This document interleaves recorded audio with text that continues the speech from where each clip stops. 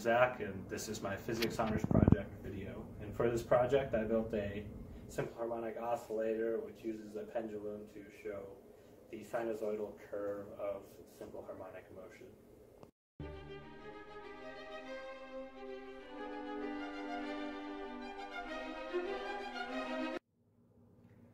So this here is the simple harmonic oscillator that I built, which uses a pendulum motion instead of the usual spring motion. This is the pendulum. It takes paint on the inside and it has a steady stream as it pendulums across. Taped pennies around the bottom of the bottle to kind of make it easier to let go of. Because without the pennies, it kind of just shook all over the place. With the handles, put some clamps on it to make it turn easier. And I'll talk more about what this is supposed to do in the theory portion of this video.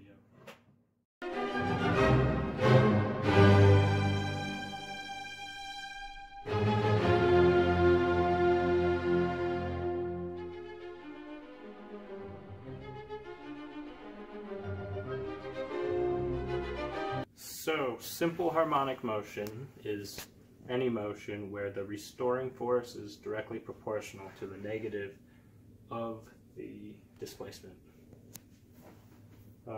Simple harmonic motion is usually shown with an oscillating spring, like here in this picture in this book. The spring oscillates back and forth the same distance, and as that's happening, this paper is moving and it's drawing a sinusoidal curve on there. This is basically what we are doing today, only instead of a spring, we are using a pendulum.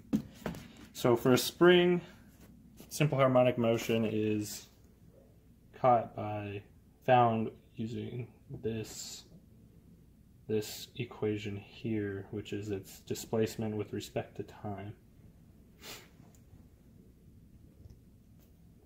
What makes it simple harmonic motion is Hooke's law, which was the force being negatively proportional.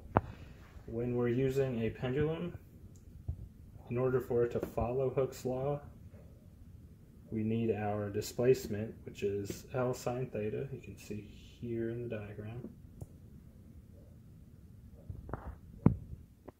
We want the sine theta here to be equal to theta.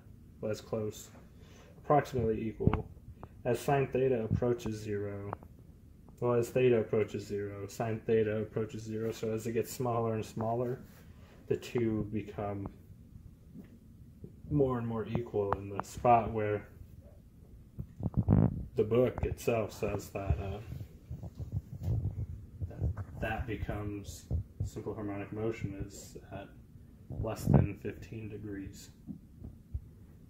So once we have that, we can manipulate the normal equation of pendulum motion and get this equation here, which is very similar to the spring simple harmonic motion. The only difference is that instead of displacement as a straight distance, it is angular displacement.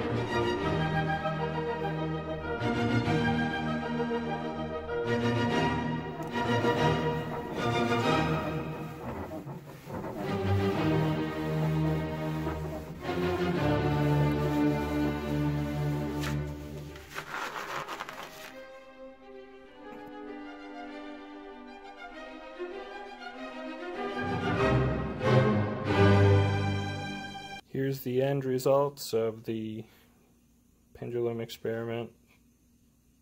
You see here the sinusoidal wave caused by the simple harmonic motion.